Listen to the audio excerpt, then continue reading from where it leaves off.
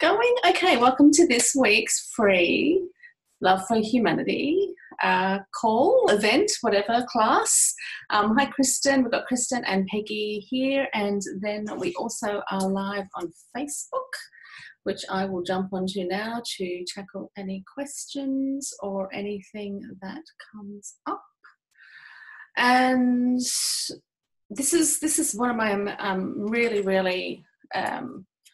really fun topics, this one. I think for some people, they probably wouldn't say that this topic is fun because thoughts are incredibly hard to deal with. So this is why I think it's really important that we have this conversation so that we can tackle thoughts that come up. I think most people have a bit of trouble with knowing what to do with thoughts and how to deal with them, and that is what this call is all about. The topic is your thoughts are not who you are. So finding out how to deal with negative thoughts and how to get rid of them forever. Who wants that? I would like to say yes. We would like some of that. Okay, so I'm going to just tell you a little bit of a story around how this process has come about, and then we will get into it and use some examples either in the call here or on Facebook, and see how people go with using this process. So I will start with the story and how it all came about, this process. It came about through an awareness that I actually had. I was listening to the Eckhart Tolle and Oprah podcast a couple of years ago now, and I'd read A New Earth but not really grabbed onto the concept. I don't know if you guys actually have this happen when you do reading. You read something and then you read it again and go, I don't remember reading that. Well, I'd read A New Earth but don't remember getting the concept of what Eckhart Tolle was talking about, which he explained so beautifully in the Eckhart Tolle and Oprah podcast. We've got Coco playing around in the streamers there. So, Coco. So what Eckhart Tolle was talking about in A New Earth is, and it's just one little sentence which just made the world of difference. He said, thoughts are just thoughts and they are not who you are. And that just went, wow. I just went, wow, because the thing is that when we have thoughts, we often think those thoughts are who we are and that we are thinking those thoughts and that they must be true. But to have that awareness that it's just a thought and it's just a thought, it's just instantly created a level of relief. Oh my God, it's just a thought. So thank you. It's just a thought and that's all it is. And so that was an amazing awareness to have. And so for 6 months, I went through a process of just acknowledging thoughts. And it was, if you ever want to have an amazing experience with thoughts, I would recommend highly that you do that, is that you just recognize thoughts when they come up and just saying that's just a thought. Like, it's just a thought. It doesn't actually have to be true. It doesn't have to be who I am. And it's an amazing experience to have because you are free then of your thoughts. And most people I talk to actually want to have the experience of freedom or the feeling of freedom or whatever. And this is a really great step if you want to get out of your head and to experience yourself having thoughts, observing yourself having thoughts, but then acknowledging that the thoughts are just thoughts is so freeing. So for about 6 months, I did that and it was super cool. I got to know my thoughts really, really well. And it ended up, after about 6 months of just recognizing thoughts, I then realized that pretty much most of the thoughts that I had weren't really what's the word, like they just weren't really helpful. And the message I just then got through that awareness was, in most cases, that's just the ego. And I was like, wow, so most of our thoughts are just the ego, and the response was yes. Now, what I learned through those processes and learning about the ego is not what we think it is. It's our protective side. It's the side of us that is here to make sure that we survive on this planet. And so, of course, any of our thoughts that we have, especially when they're egoic thoughts, will be from a place of protection. So it'll always be, watch out for this, be careful of that, this is that, blah, blah, blah, and try and get you to kind of almost wrap yourself in cotton wool to not be hurt or harmed. And it was really interesting because then when I received the awarenesses that most of our thoughts were egoic thoughts, it actually comes from a very basic belief. And the basic belief is that we're not safe, that we're not protected, that we have to be careful. And I just recognized those thoughts as not really helpful. And I just thought, well, if most of our thoughts aren't helpful, then why are we listening to them? And so the first step is awareness and acknowledgement. But I had one, and there was one particular morning where I was in my office, I was doing a heap of psychic readings and things like that. And they're incredibly hard to do when you don't know the people you're reading, which is okay because that means that pretty much the information that comes through has no preconceived bias. Good morning. There's no preconceived bias around them. You're not going from information that you know. And I say it's incredibly hard when you don't have anything, and it's hard from an egoic point of view because if you don't know anything about someone and you receive information about their family or anything like that, you don't even know if they have a family, you don't even know those things. So the head will create these stories of, well, you don't know these things, or blah, blah, and it'll question the stuff that comes through and can actually drive you really crazy. So I just went through another 80 readings that I was doing every week back then. And as I finished doing them and trying to bypass all the thoughts just by recognizing them, one thing all of a sudden happened, and I was sitting right here. Oh, actually, no, I wasn't sitting right here. I actually left here and went into the bathroom, and I was sitting on the toilet. And I remember sitting there going, and I got this thought coming through that said, you are hopeless. You are hopeless. Then it said, you have no idea what you're doing. You may as well quit and go and get a job because you have no idea what you're doing.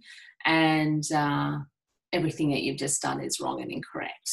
And I was sitting there on the toilet going, oh my God, because I forgot that they were just thoughts. I thought they were true and real. And as I was sitting there, this horrible feeling came over me, and I was spiraling. And I think if anyone kind of has the experience of not being able to recognize thoughts and knowing that these thoughts are coming through when you have an awareness of a thought, I was just sitting there because I had believed the thoughts and what they were saying. I just was shaking my head. I was feeling sick. I was just saying, I may as well follow these thoughts. I may as well just quit. I may as well just stop doing what I'm doing. And I may as well stop. And I just kept spiraling, sitting on the toilet, spiraling out of control. And all of a sudden, the awareness came through that they were just thoughts. And I just felt instant relief. I was like, oh my God, they don't have to be true. I was just amazed. I was just like, oh my God, they were just thoughts. And of course, they're thoughts from the egoic mind, which don't have to be true. And I was so happy. I was so happy that they were just thoughts. And I guarantee you, if any of you just recognize these thoughts when they come up and just notice them, you will, and notice them as the egoic mind just creating a thought to help and protect you. Just know that. And as soon as you know that, all of a sudden, the weight of it, the heaviness of it, everything else just goes. So I was just sitting on the toilet. I was instantly relieved. I was like, oh, thank God they're actually not true. It's just my egoic mind creating those thoughts. But I could kind of see those thoughts were floating around in the distance. And I'm like, oh, I know that they're not true, but they're still kind of floating around and I don't know what to do with them. And instantly I received a phrase which said, that the thoughts are just the ego and call them out, and then to take a couple of deep breaths. And so I just said, okay, so that thought's just the ego and I'm calling it out. And I took a couple of deep breaths and instantly the thought just disappeared. I'm like, okay, that's interesting. So I did it for all the thoughts that I had and I called them out and they all disappeared. And to date, this was a couple of years ago now, to date, they have not come back. So I thought this is pretty cool. So I did about 6 months of case studies and I had some beautiful clients come online with me and I wanted to test to see if it worked for them. And it did, and it was an amazing process that I used, which then progressed into other processes that I use today, especially through consciousness and awareness. And I remember even more so a couple more years before, I was really wanting to dive deep into like spiritual practices. I really wanted to be more spiritual. I wanted to get more spiritual than I was. And I remember it was around a New Year's Day when I was actually sitting there looking at the year coming up, and I just really wanted to be more spiritual. And I sat down and I just said to the universe, I said, what is it that I can do? Like with this year coming up, with everything that we're going to be doing, what is it that I can do to be more spiritual? And the word that came through was, it's consciousness. And again, I was instantly relieved because I'm like, consciousness, like I don't have to do anything. It's just what's going on within here. It's consciousness and awareness and going deeper into what's going on within us.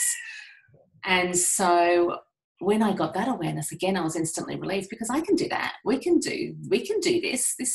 To be more spiritual, you just have to be more conscious. And I was like, cool. And so since then, again, I've been running masterminds and case studies and all that sort of thing around consciousness, awareness, thoughts and processes. And it's really interesting when you get to know how things work within you and how things progress. But when you shift consciousness and when you shift awareness, and through acknowledgement and through acknowledgement and awareness, what actually happens is you shift into a new way of being. You transcend. And I'm seeing a lot of people at the moment saying, well, I want to get rid of something, or I want to change something or whatever. And the message that keeps coming through is simply through awareness and consciousness shifts, these naturally do happen. And so this is what I want to talk about today, is negative thoughts, and the thoughts that we think are who we are, but they're not necessarily who we are. So I just recently, this is the most beautiful pussycat in the world. Just recently, I had received a message around this consciousness work and the egoic thoughts. And for a couple of years now, I've been using the phrase, those thoughts are just the ego and I'm calling them out. But I wanted to start expanding this work with maybe people who don't really understand what the ego is, and also like little kids and things like that. And I thought, well, they're not going to really understand what the ego is and what calling it out means. So then I got the phrase, and this is another phrase, and I'll get you guys to write this phrase down, which is saying that when you have an awareness of a thought, and if it's a negative thought in particular, what you can say, and say this phrase, is you say, that thought is not who I am. And it's just a thought. So the thought is, it's just a thought and it's not who I am. And then you take 3 deep breaths. And what happens is that when you take 3 deep breaths, you're actually shifting your consciousness from your human awareness into your body. And if anyone's been doing some work with me in the last couple of years, it's all about connecting to soul wisdom and our inner wisdom, knowing our pathway and our purpose, and following the guidance that we get every single day from within ourselves as a spiritual being.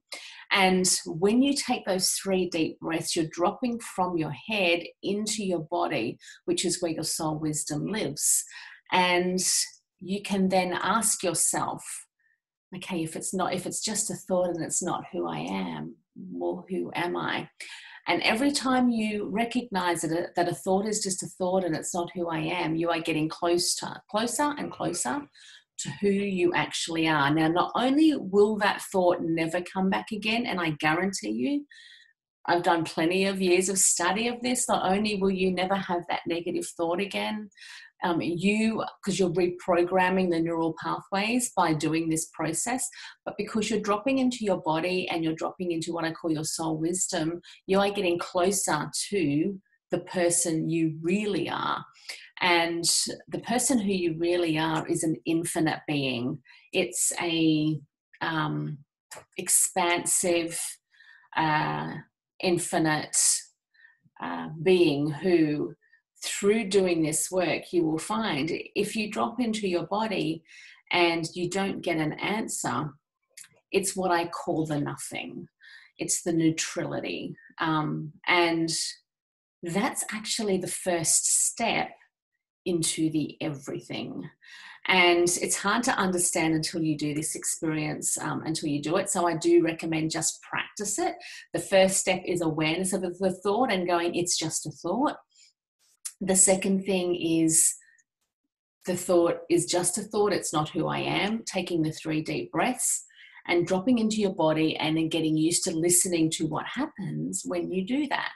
Now, at first you may get nothing, and that's okay. And I always do recommend that you make it that it's okay that you get nothing when you're in there, because the nothing is the expansion into the everything.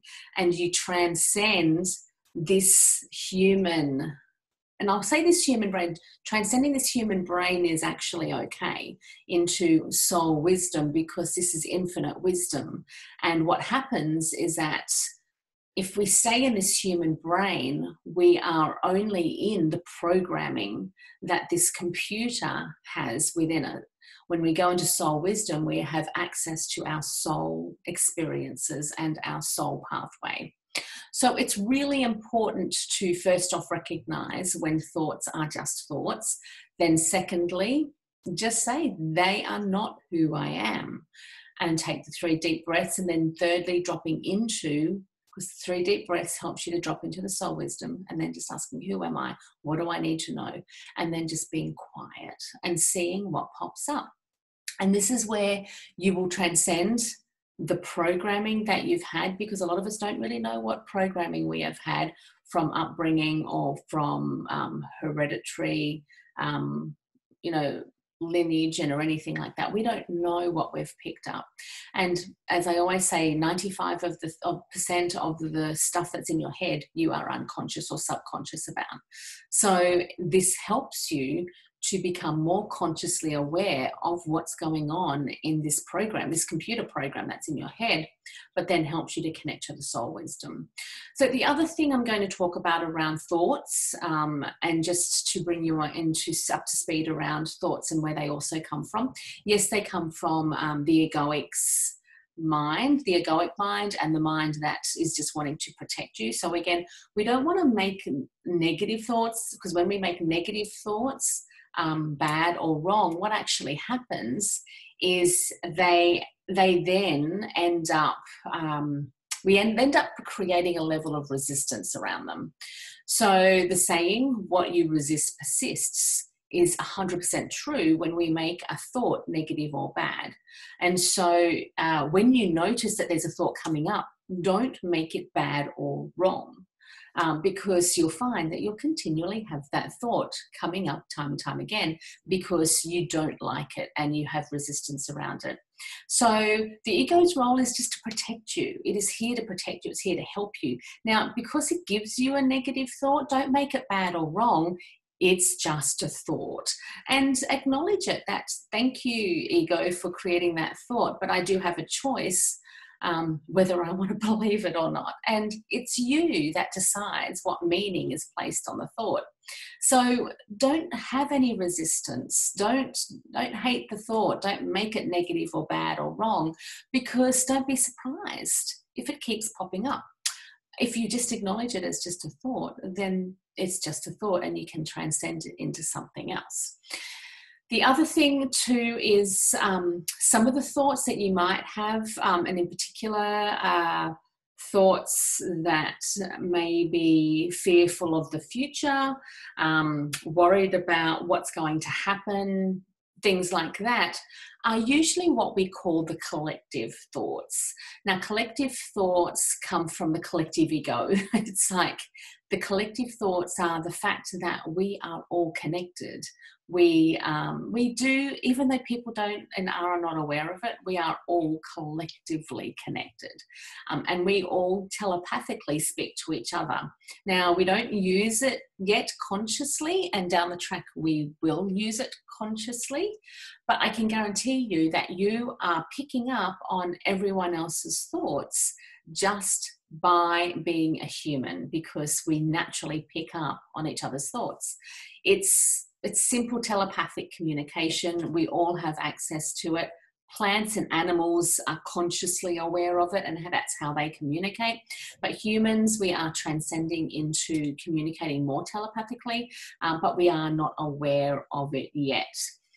So I'm going to share with you that a lot of the thoughts that you might have are collective, especially when you're talking about pandemics and end of the world stuff. You know, you're picking up on other people's thoughts.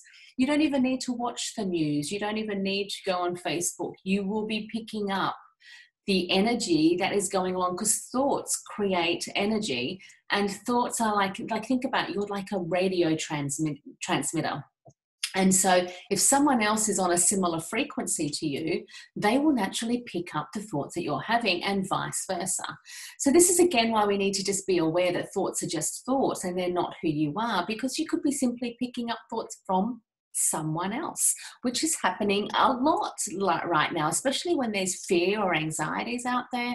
And if you are vibrating at a frequency that is on a level of fear or anything like that, you will naturally pick up other thoughts of fears or anxieties.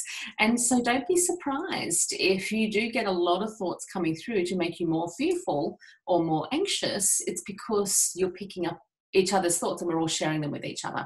So we need to be aware again of the thoughts and to cut that process off simply by acknowledging them and saying that they are not who I am. They could be a collective thought.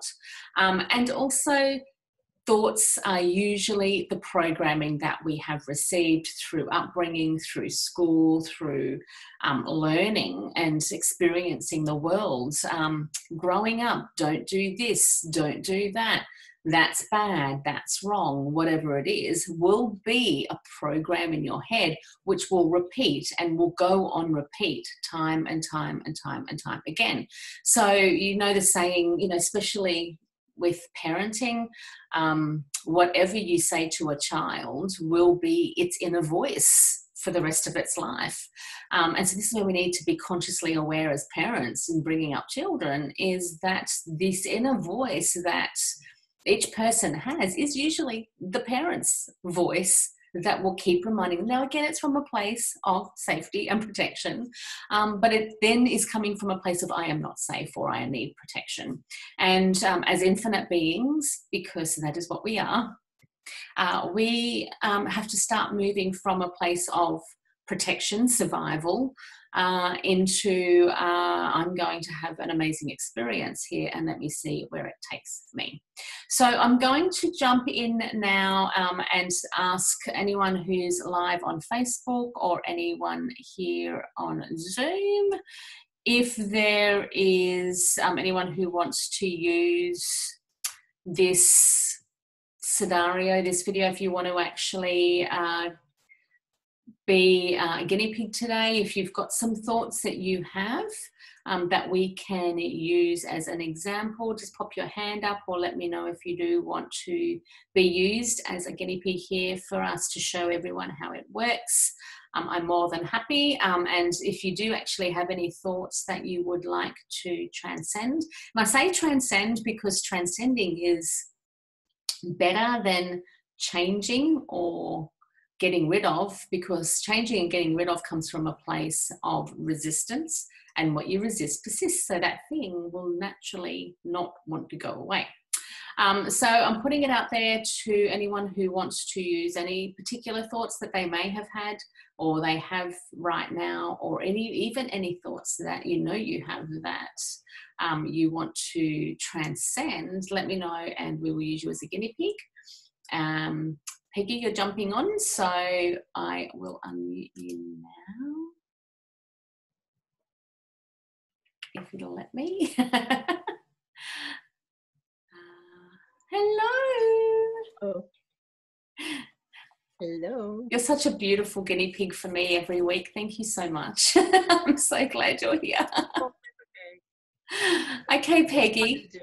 It it is fun to do, and I'm so grateful that you're here. So, and anyone on Facebook, if you've got any thoughts that you guys want to transcend, let us know, and we'll use you as well. So, Peggy, thank you for jumping in today. What thoughts do you have that you recognise that you would like to transcend? I think that one of the thoughts that I've had lately is that not enough of something, whether it be not enough as a friend, a sister, a worker, because of all of the things that are going on in the world right now. Yeah. Tell me a little bit more about the thoughts that are going on around the world at the moment for you. Around the world, did you say? Yeah, your thoughts around what's going on right now. Well, I guess I can give a quick thing here. I am a state employee for state government in the state that I live in, and I am required to be an essential employee, even though I work in IT, but I'm still an essential employee. And we have had some things happen where we are being mandated to do testing and have no choice in it. If we don't do it, we will lose our jobs. And so it's a lot of the stuff that I feel with this is that I feel that I am losing some of my ability to make a choice, I guess. And so that makes me not feel like enough, because I'm not obviously enough to stand up for that. So. Yeah. And so would the thought be that I'm not enough, do you think? Or is it more that I'm losing my freedom or my ability to do something? Well, it's probably all of them combined, I'm thinking, but it might be more like losing the choice and the freedom to do it. And then when you share with others who might not concur, then they're like, well, you don't care. Well, no, I do care, because I do care about everybody. And you know, everything's been running the gamut from both sides, all sides of all around the world. Everybody's got issues with different things. And it's just triggered so many emotions for everybody, including me. So. Great. Fantastic. And you do know what to do with those emotions, because you were someone who we played around with emotions last week. So you can definitely breathe into those emotions and get them to talk to you. But for this exercise, we're going to use the thought that I'm losing my choice or choices. How does that sound? That sounds fine. Okay. So I'm going to get you to look at that. Now, I know that it's a reality, and this is probably a really great exercise, because the thought you're having is the reality that you're experiencing, right? Yes, that's correct. So this is fantastic, because I do get a lot of people saying, well, Kim, like, how can you say that that's just a thought, because that's my current reality?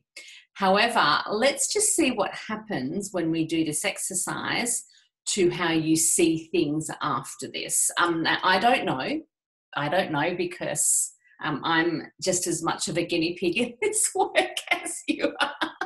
And I love being the observer of what actually does happen. So let's just see the reality that you are experiencing now. And I want to show that our thoughts create our reality. So what an amazing example. Thank you. So thank you. So I'm going to get you to repeat after me, and let's see what then happens with this thought. So I'm going to get you to say, I'm losing my choices. I am losing my choices. Is just a thought. Is just a thought. And it's not who I am. And it is not who I am. Now I want you to take 3 deep breaths. And as you take those 3 deep breaths, I want you to allow your awareness to go from your head into your belly, which is where you're breathing into. And it's great when you are saying, I'm losing my choices, because I do actually have telepathic awareness of what's going on in someone else's head. And I could hear your egoic mind going and arguing, being extremely powerful, saying, but I am losing my choices. Don't tell me I'm not losing my choices. I was getting really angry and annoyed. So just keep breathing into it. And it's just a thought. It's not who I am. Take 3 deep breaths. And now I'm going to ask you the question of, who are you? And tell me what comes through when I ask that question after the 3 deep breaths. Who am I? Yes. What sense do you get of who you are after those 3 deep breaths? Still a crazy dog lady, right? You can be that. I will write that down. I couldn't resist that. That kind of came up. That was kind of a, funny thing. So, I am still who I am, I guess. Yes. So what's then just happened is you've changed. I don't like using the word transcending. You've transcended from, someone who's losing their choices into I am who I am, and a crazy dog lady as well. So which is funny. You can even go further into getting more information around that, which would be looking at the thought, because you've just done that process, looking at the thought of losing my choices. What comes through now when you look at that? Actually, that there are choices. Well, and I have choices that I can make to stay where I'm at and just deal with it. Mm-hmm. Or 2, I can look for a different job within the government system, or I can retire. Lots of options, so there are choices. So literally what you have done is changed your reality to I don't have choices to I have many choices. Mm-hmm. Well done. There you go. That's how it works. Thank you. You're welcome. Thank you, my love. That was a great example. Fantastic. Yeah. So just remember that it's just a thought. It's not who I am. And take those 3 deep breaths, and you can just have these amazing conversations with yourself. Who am I? And also what is really true? And you'll find out that there is so many opportunities that can come through once you transcend a thought. So that's us for today. Thank you, Peggy, for playing with us. That was an amazing example, because it's great to see how our reality can change through simply acknowledging and playing with our thoughts. I do urge everyone to continue doing this and practicing it, and also sharing your thoughts from actually doing this, because it's newish work. And thanks, Kristen. She said nice. I know, I was waving to her. Yeah, you guys are beautiful. What do those guys do? They always do this. That's for you guys. Yeah. What is it? Yeah. This little love. I've got my little love heart here. Love. Love for humanity. Love for humanity. Love for humanity. Yes. So Anyone else who wants to be guinea pigs in these calls as these examples, because I can only use examples to show how it works. And so I'm so grateful, Peggy, for you turning up. We've got Kristen. We've also got Belinda on Facebook. So thanks, guys, for turning up. Jump in every week. We're here for free every week to play around with all these concepts that come through. When I say concepts that come through, the universe talks to me and tells me what we can do about stuff on Earth. So that's what Love for Humanity is all about, and just sharing everything with each other, because if it works, then it might work for someone else too. And so give it a go, and come and jump in every week if you can, or join us on Facebook Live every week, and we will keep sharing all the new information around the next steps for humanity, sharing love for humanity, and also if you want to do any work with me in groups, we do have our protege groups and our professional groups as well.